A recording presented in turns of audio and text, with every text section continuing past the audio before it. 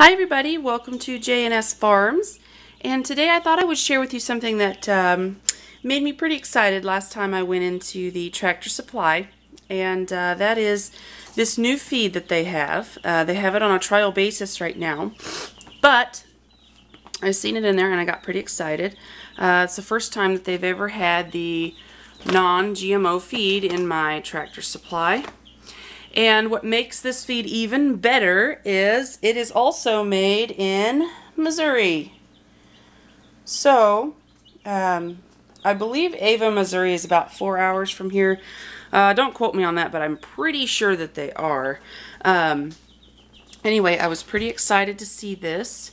Now, this is a grower ration, and I'm sure you can hear in the background we have some peepers. They are the Cornish cross chickens, and we are going to be feeding them out. And I thought this time I would try this feed out while I am doing that. And it does have a pretty good protein content. I had to rip it in half because of the way they had it on the bag, but as you can see, it's got pretty good protein. There's 18.68% protein and all kinds of goodies there. And it's all non-GMO.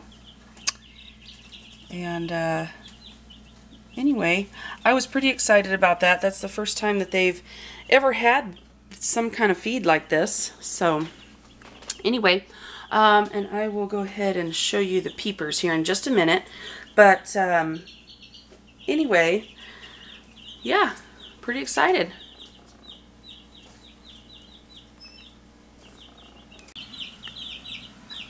Okay, so there is what the feed looks like. It's got a really nice consistency, and I'm pretty pleased with it. The chicks seem to find it pretty palatable, and they are digging in for sure. They really like it. The cost for the non-GMO bag of feed is $22.99, which is a little bit higher than what the regular feed is, but I thought I would give it a go and see how it turns out. See if there's any noticeable difference in the end when we do go to butcher the chicks. So, well, there'll be chickens when we butcher them, but anyway, so there's a consistency. I think it's pretty nice. Okay, here's the peepers, and yes, they are in my kitchen still.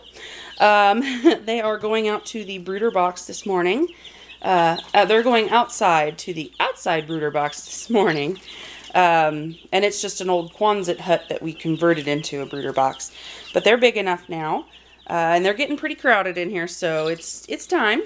But anyway, there's let's see, I think there's 53 of them in here, and I'll have to count them whenever I move them outside. But these guys we got for free, and we're excited to have them.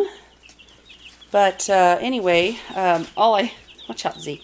All I have them in is just an old box that I found, and with the heat lamp.